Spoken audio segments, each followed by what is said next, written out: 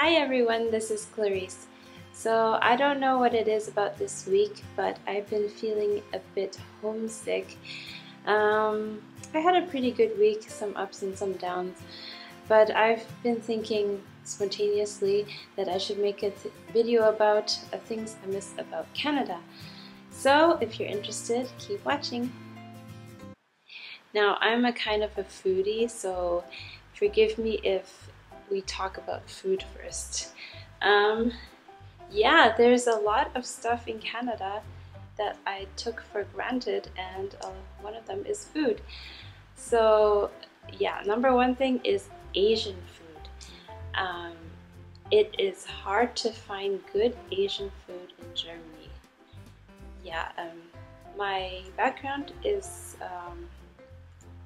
well, my parents come from Hong Kong, so I kind of grew up with dim sum, and dim sum is something you can't find here.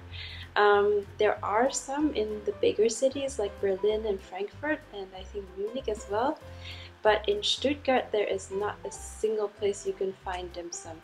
There are Asian shops where you can find like frozen stuff, yeah, and there are restaurants that serve like hagao or siu mai, but you know they were frozen. And the Chinese restaurants here are all, I think, mainland Chinese restaurants. There are no Cantonese restaurants at all, and very few Cantonese speakers. Like when I'm on the streets, it's primarily Chinese, Mandarin Chinese, what I hear. So there is no dim sum, and I really miss it sometimes. Yeah, because my parents usually go on the weekends, and yeah, it's like a family tradition, like we do every week. And on the weekends here, yeah, nothing like that. Another thing is sushi, and Japanese food, like in general. There are quite a bit of restaurants that have Japanese food here. They're owned primarily by, I think, Vietnamese people. Sushi is good at some restaurants, but it's really expensive here. I live, as you know, in Stuttgart, which is quite far away from, yeah, any water. So yeah, the fish is, if it's real sushi, like real fresh fish, they have to import the fish here, and there are like auctions for these good fish pieces, good fish pieces. So it's really expensive, and also stuff like miso soup costs like €4.50 here, and in Canada sometimes it's even free, included in your meals. So yeah, there's a big discrepancy here. In my city, Calgary, there are a lot of ramen restaurants. Of course, this doesn't, for me personally, it doesn't beat being in Japan, but there's a lot more variety of restaurants. In Germany, it's mostly just sushi. While we're talking about Asian food, Vietnamese food is quite expensive here. I miss affordable, like really cheap and huge bowl of food.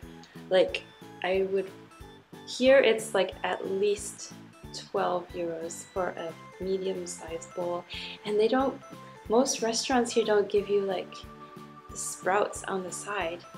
That's weird. In Canada, like it's so much cheaper, and I feel like it's so much better and heartier. Yeah. And as a side note, if there's no bubble tea here, like, or there are, but it's not a thing in Germany. Like, they tried introducing it here. I think I saw one or two at the beginning of my stay in Germany, but like they've all disappeared. I guess the Germans don't like their bubble tea. Like when I described it to some of my friends back then, they were like, whoa, what is this? What are these bubbles? Are they like, isn't that kind of weird? And I'm like, no, it's been around for a long time. But yeah, there's maybe one place here in Stuttgart where you can get bubble tea now, but I haven't tried it.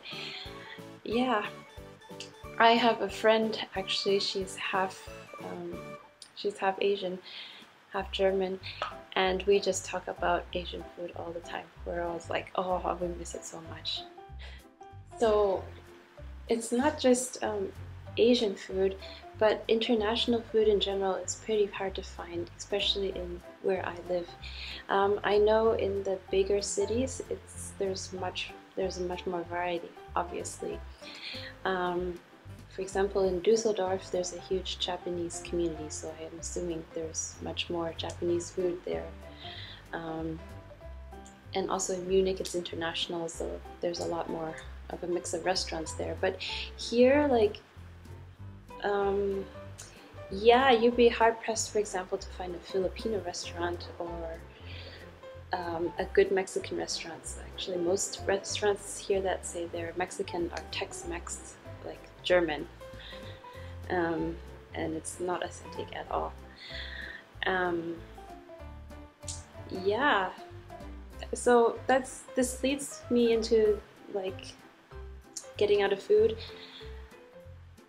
food topic and into like what I miss is the multiculturalism of Canada. Like, you take it for granted when you grow up in a multicultural country. Like, I grew up in Calgary, and it wasn't that multicultural back then. I was, for example, the only Asian kid in my grade for a while in elementary school. But like when you're from Canada, you accept the other person's background. It's not like you don't have any previous stereotypes of the person, right? So like here in Germany, like if you say you're from, for example, Turkey, people already have some stereotypes about you which are not necessarily positive. For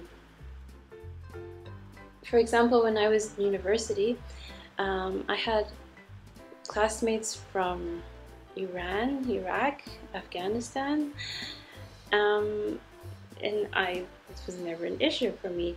But if here it's not like they have a problem, but they're already like, oh, you're from that country. Maybe they have a certain stereotype of you already. So yeah, that's another thing that's kind of annoying. Like when I say I'm from Canada, they're like, oh, but you look Asian. Or they ask, where are you really from? And yeah, I understand in Germany it's not as, they're not multicultural, and they don't mean bad by asking you, because they're curious to know where you're from and they want to talk more with you about it, and I really appreciate that they asked me. But the fact that they don't accept that I'm Canadian is kind of disappointing because I am Canadian. I was born and raised in Canada, and my Chinese is terrible, and so yeah, I identify first and foremost as Canadian. So I really miss this appreciation for multiculturalism in Canada. I hope that somehow that Germany will go in this direction, but you know, recent politics and this whole immigration, refugee thing, yeah, I don't see that it will get better. Like, to me, I am not that affected because, you know, I don't really get any negativity as to how I look as an Asian. Like, no one has really, I haven't got any open, like super open racism, like. but still it's nicer in Canada, I have to say. I also miss some things that you can just do in English, that like everyday things like talking to the bank on the phone, reading contracts, even though I probably cannot understand a lot of language in English about contracts, but it's like really hard in German. And doing taxes as well, it's really hard in German. So there's these everyday things about daily life. I mean, that's what makes it exciting about living overseas. You have to do these things and learn the process, and when you actually do it in English now, you appreciate how easy it is. But I miss it sometimes, like yeah, some things I just push and procrastinate because I don't want to do it in German, especially on the phone, like yeah, calling the bank to do things or doing some like business things on the phone, because I'm scared that they won't understand me, or they'll be like, ah, she can't speak good German. But when I'm in Calgary and I have to do some errands now on the phone to the bank, it's like so easy now. So that part I miss, like some everyday things that just go much smoother in your native language. And some light-hearted things that I miss. Yeah, I miss Sephora and I miss Starbucks. This is like really materialistic, but yes. Sephora just opened in Germany actually recently, but the prices are pretty expensive and the selection is pretty limited. Yeah, so before, every time I visited Canada, I would be like load up on Sephora stuff. So I still would not buy from Sephora in Germany because it's like your euro prices are like, it's the same. For example, like a Anastasia Beverly Hills is like 55 euros a palette, an eyeshadow palette in Germany. So it's much cheaper in Canada to buy these things. I also miss Starbucks. There are Starbucks here, but not that many, and I really love just the idea of having a coffee in hand while going to work and stuff like that. Yeah, they don't have it here as much. There's like 4 Starbucks in all of Stuttgart, and yeah, nothing and they're all situated downtown, so nothing where I am. So yeah, too bad. I have to wait. I know in Canada it's probably even too many Starbucks, but yeah, I miss it. So who decided to wake up from her really short nap? Yep, there she is again. So in conclusion, yeah, there are some things I miss about Canada, and I'm feeling a bit, yeah, you can see I'm feeling a bit down today, but yeah, there are definitely things I love about Germany, and there are some things I don't miss about Canada. Maybe I'll film those later. But right now I just wanted to say some things that I missed. And I just realized that I forgot to wear my microphone. I just bought a microphone so you could hear me better, because yeah, I'm recording on my phone right now and it's not capturing the sound as well as I hope it would. So I got a microphone, but I totally forgot to use it because I was in such a rush to film this before the little rascal woke up, but I was not successful.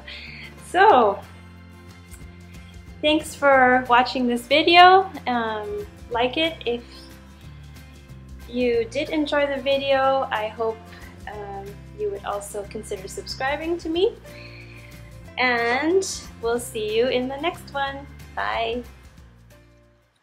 Oh yeah, one more thing. Of course I miss Tim Hortons. I miss my Double Double, I miss my Timbits, and yeah, I definitely had my share of donuts when I went back to Canada.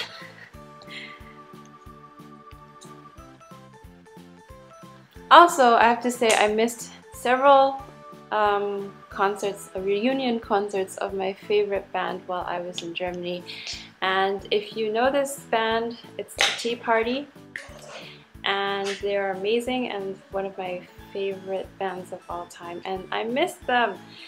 The good thing is my friends went and they saw how good they were. But yeah, I really wish I can see another Tea Party concert sometime in my lifetime.